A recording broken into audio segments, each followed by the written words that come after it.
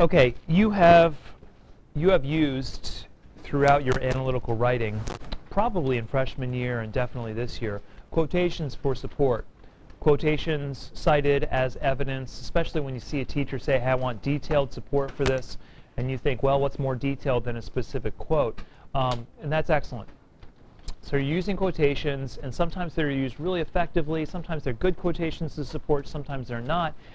And up until this point, you probably haven't had a really serious idea of how to use them effectively.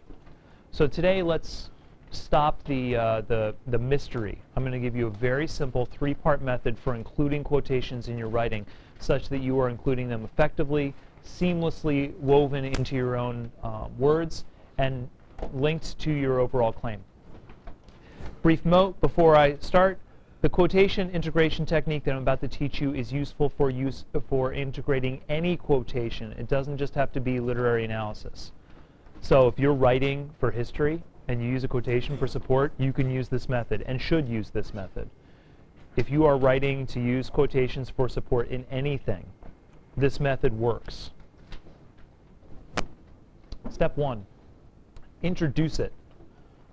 Before you give me the quotation, I want you to set it up. Some people call this the setup. I'm calling it the introduction. Step 1, introduce. You give me some information about the quotation before I hear it. Ineffective writing drops quotations into paragraph with no setup. And a quotation just hits, and the reaction from the reader is confusion. The reader's thinking, wait a minute, who's speaking? Where does this come from? I don't understand. And they're not listening to you anymore. While they're reading, they're confused. You never want a reader to stop listening to your words. That's why your words must flow smoothly. Everything must flow smoothly. Everything must be sensible.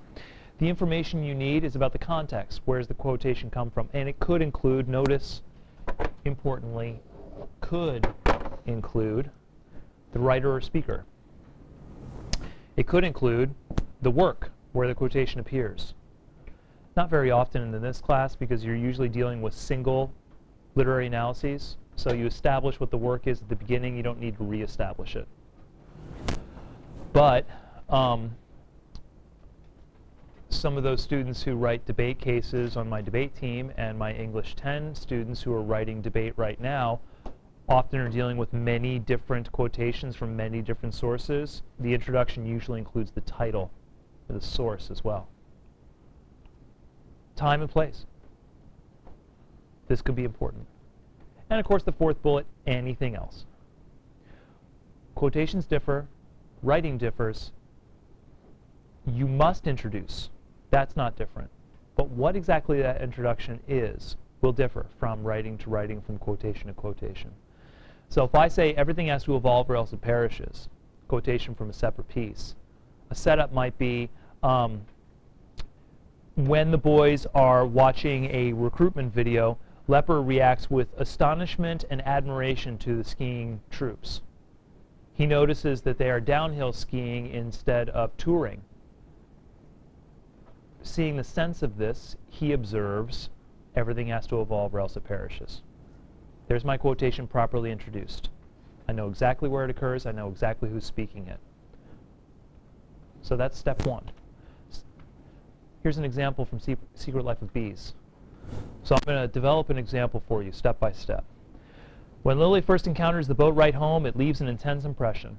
Single sentence. Sometimes your setup, your introduction, is half a sentence. Sometimes it's multiple sentences. The Lepper one that I just made up was 2 or 3 sentences. This one is 1.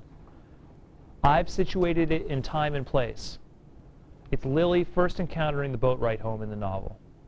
And she's probably speaker. Of course, she's narrator, so she's often the one speaking in Secret Life of Bees. All right, step 1 is accomplished. Step 2, include the quotation. You've set it up, now give it to me. I want that quotation, and I want you to integrate it cleanly into your sentences. Poor writing draws a wall between your words and the quotation. Good writing includes in your sentence the quotation, so there's no period wall between the two. At most, there's a comma.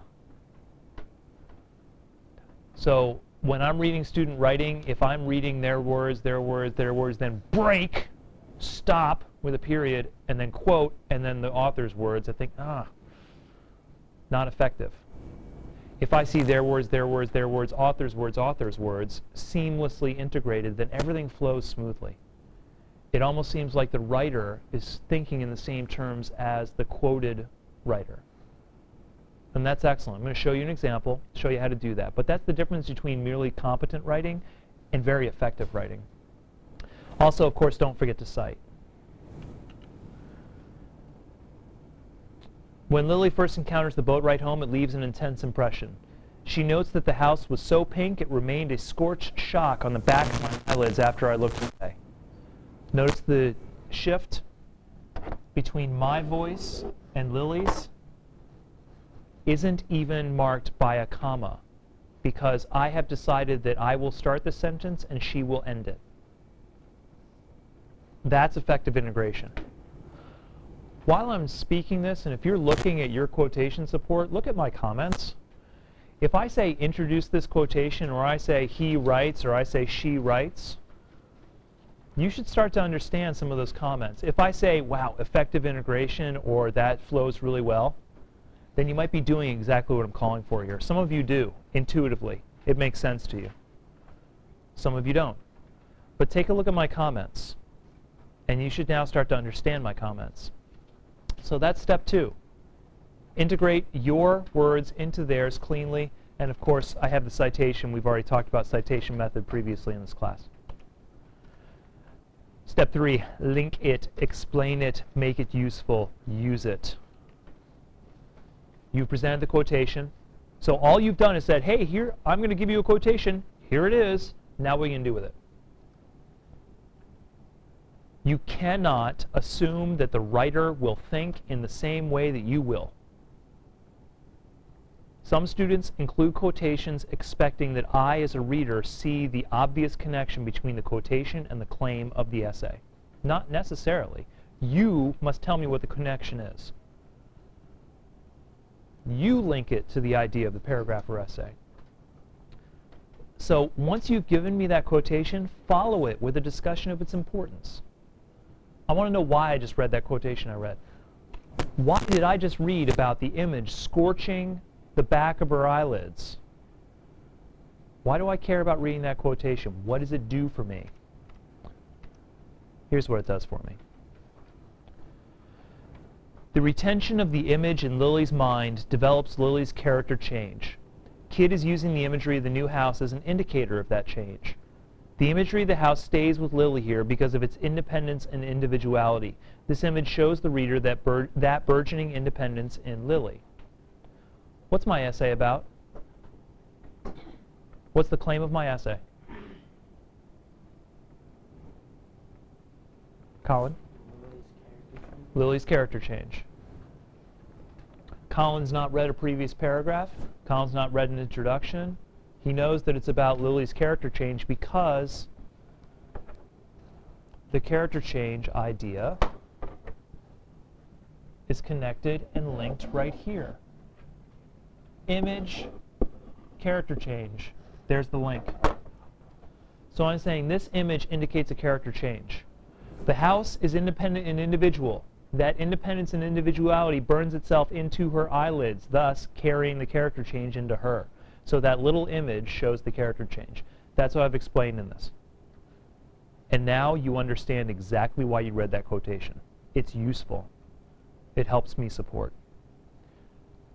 Notice with the yellow-white distinction that my largest section of the quotation integration is step 3. I'm going to spend most of my time talking about its importance and linking it.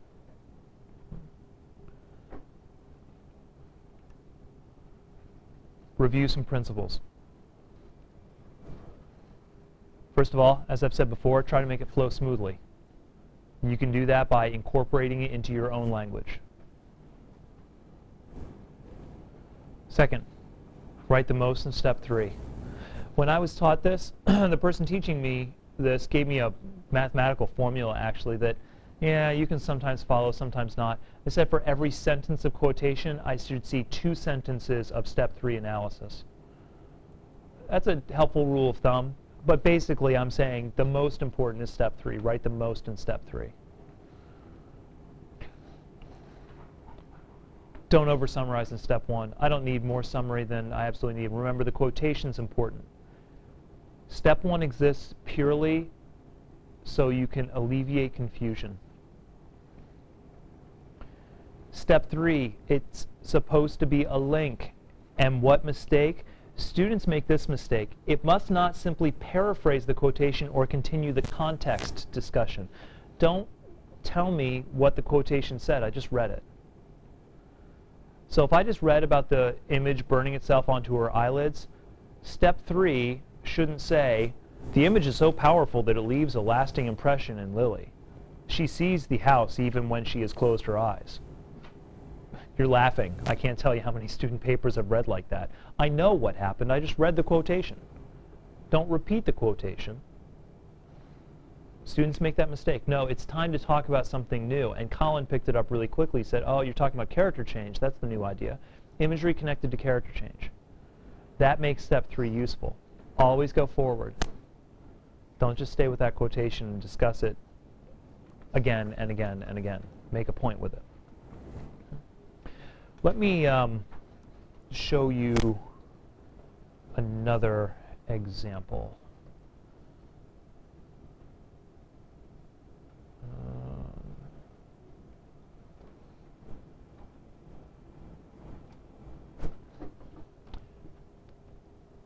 I am about to draw an example from what I was teaching English 10 yesterday and today. And I kind of thought about this as soon as I was noticing what I was doing with you guys, thinking, wow, this is pretty similar. I'm teaching them to write a debate paper. So it's an argumentative paper, and I wrote a model example, like I give you model examples of the IRA. So here's my model example for, it's going to be an argument for a federal smoking ban. The preamble to the Constitution of the United States declares that the document intends to form a more perfect union, establish justice, ensure domestic tranquility, provide for the common defense, promote the general welfare, and secure the blessings of liberty to ourselves and our posterity. Step 1, step 2. Seamlessly integrated. I've even integrated it in the center or in the middle of the infinitive. Do you see how the first letter or first word of the infinitive is mine, the second word is what? Did Jefferson write the preamble? Jefferson Morris? Nice, Colin, thank you. So form is Morris's, 2 is mine. Seamlessly integrated. Now, look at my step 3. This is still introductory material, but I'm still making use of this 3-part quotation analysis. One can easily see that the United States keeps a military and police force to provide for the common defense, and that its courts establish justice and secure the blessings of liberty. But what about the general welfare?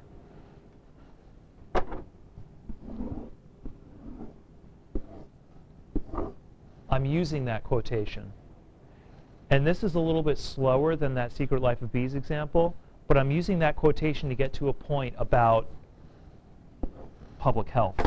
It's a little slower because it's an introduction rather than a developing paragraph, so it's a slightly different style, but the basic structure is the same. And when I wrote this, I've used this 3-part quotation structure so often I didn't have to think about it, it just flowed out naturally. And many of you, looking at your writing, you'll see, hey, I use that structure right here because it makes sense. So many of you are already using this structure, and when I point to it and say, nice integration, excellent job here, that's you using the structure properly.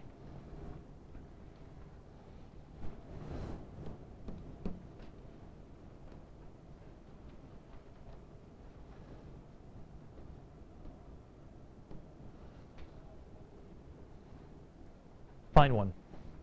Find a quotation from your past writing and check your use of it against this method. I'd like you writing this on a separate sheet of paper, please, because I want to see examples. And I'm going to scan some examples, show them on the board, answer your questions. I want to hear about what's working with yours, what's not working with yours. I'd like you to look back at your past writing and see whether you're doing it properly or improperly.